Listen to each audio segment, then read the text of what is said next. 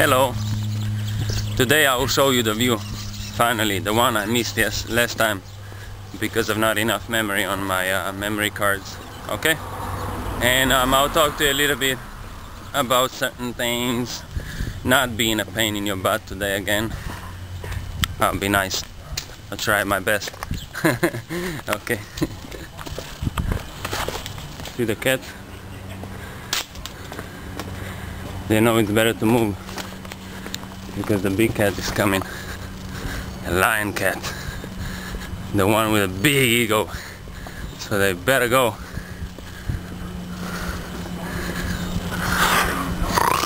Moon Canyon. Or a canyon of a shining moon. You remember this place?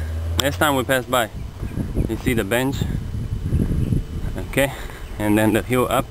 You see this? I wanted to show you this last time, but I was already out. I mean, out of the memory on my cards. Haha, man. Okay, so you see, last time I went this way at this crossroads, and I ended up going all the way to the other side of the hill where I showed you the photos of downtown because there was a view downtown LA. But today I just, I know I changed my mind, but we're going this way, sea view, see what's there to view. Okay. Oof, very strong sun. Okay, look at this. I find this quite interesting. Just the shape of these stairs going up. It's very beautiful. And it gets up to that tree, and there's a house up there. Oh, it's gonna be built. It's being built. See, that's how it starts. Yes, yes, yes. Oh, nice.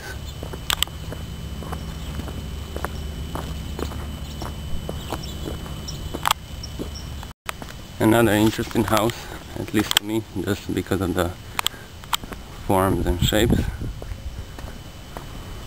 Sitting up there.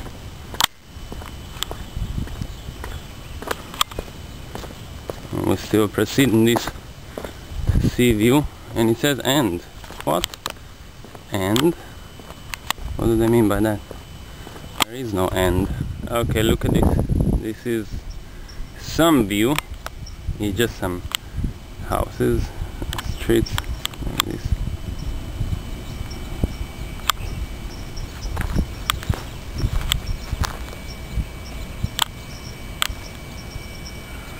Okay, let's see what's there.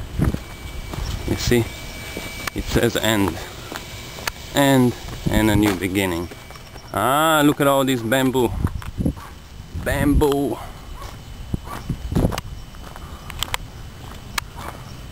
And the light at the end of our tunnel. Okay, this is now the view. I don't know if it's the view, okay, but it's, I guess there's more, but I don't know how far I'm gonna get. Plus I'm running out of time and I don't want to just waste your time, though I'm trying to show you a few things, but okay, anyways, let me now talk to you and give you some substance, some essence, substance and essence, because that's why I make my videos, right? Okay, I don't want to be always a pain in your butt, it's not like I intentionally try to put you down, or just discourage you about these issues and spiritual journey, and however we want to call it. And talking so-called against the gurus, and all sorts of masters and teachers, but it's just the fact, that this now, in this time, it's the pressure, in the spirit world is becoming more and more intense. And even though you have all this new age, so-called new age, it's not new age, but not the real one. So you have all these people explaining to you how everything is nice and all this positivity and stuff. And you might think everything is just finished, right?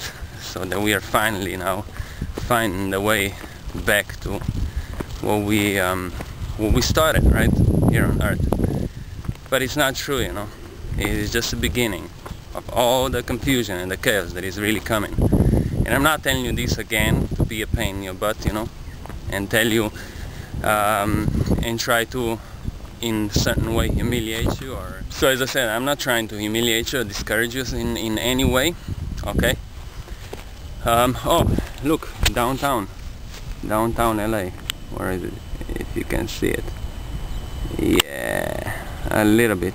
It's kind of really foggy. So that's not the point, you know. The point is why I tell you to be a warrior, not to be only a soldier, you know. But again, this has nothing to do with any weapons, it has nothing to do with any physical fighting. It's the mentality, you know, of a warrior, of having no mercy for yourself, neither for the world around you, because the world around you doesn't need no mercy. Because if you know, if the world around you gets the mercy, then the world around you cannot change, because you don't allow it to change. You don't allow it to recognize itself in all the ways and the aspects and the actions that it's taking, you know. So, and in the same way, the world around you has to pressure you and has to exert this merciless attitude towards and onto you, because otherwise, again, it does not give you the option and the chance to actually become aware of yourself more. And that's the whole point. That's why my attitude is so merciless. But I'm not trying to say that you should not be human, that you should not feel all these emotions and become a little bit soft from time to time. It's not about that. I didn't say that now we should all just go slap each other, you know. But I mean, as you want it, you know what I mean? Whatever you want.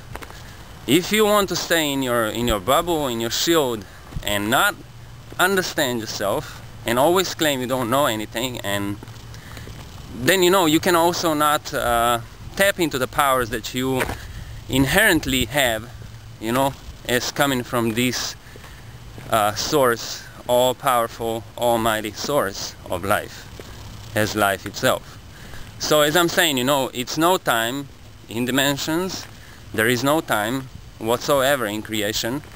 There is only the conflict between the opposites, and now we are on the level where we are about to reconcile within ourselves and around ourselves.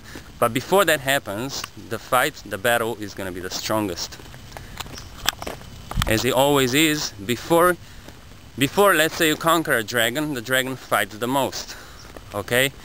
It produces the most intense and merciless fire, because it knows it will have to shut itself off. The same way, before the reconciliation of the opposing forces within us, around us, within everything existing, you know, the battle is the strongest, is the most merciless. So you gotta have power to sustain that. You gotta understand that, you know. If you don't, you will only suffer. So if you're not willing to understand the conflict, the purpose and the meaning of it, and acknowledge it, then in the coming times you'll only suffer with no understanding.